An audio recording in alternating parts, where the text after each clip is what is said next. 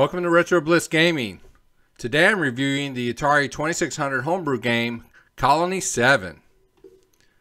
Colony 7 for the 2600 is a port of the arcade game released by Taito in 1981.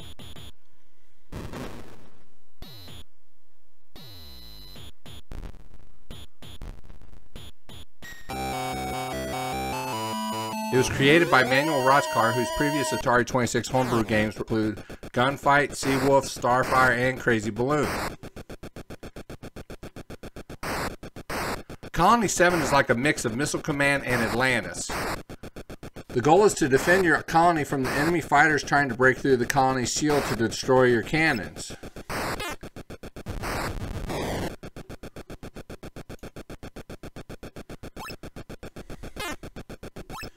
The goal is to defend your colony from the enemy fighters trying to break through the colony's shield. You have a crosshair on the screen and your cannon shots are fired automatically.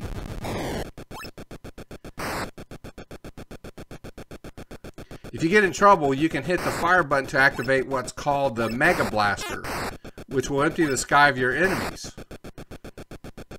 But each shot will drain a fuel cell and you only have 3. If you succeed in destroying a squadron of enemies, then you'll have another squadron to deal with, except for this time they get tougher. In my version of Colony 7, you use your joystick to steer your targeting crosshairs across the screen. The fighter is the most common, first blasting away at the colony, then its shields, and then your cannons. There are what are called advisors, which will guide your fighters faster to their targets, so you'll have to destroy them as quickly as possible.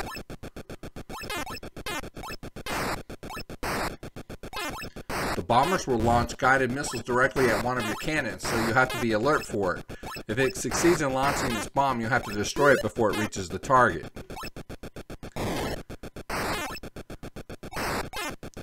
When the scout enters your field of view, it will call for a replacement ship, so be sure to give it your utmost priority.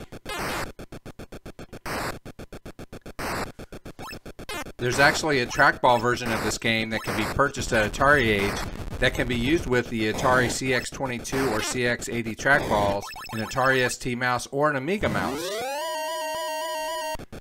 This game may be better controlled with a trackball, but it's still fun to play nonetheless.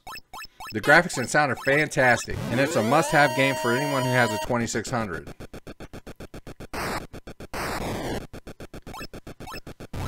Colony 7 can be downloaded for free from the AtariAge website, and either the trackball or joystick cartridge versions can be purchased there also. I'll leave a link in the description. Well, that wraps it up for my review of Colony 7.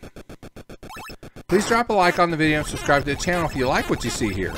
Be a part of our never-ending search to discover all things in retro gaming.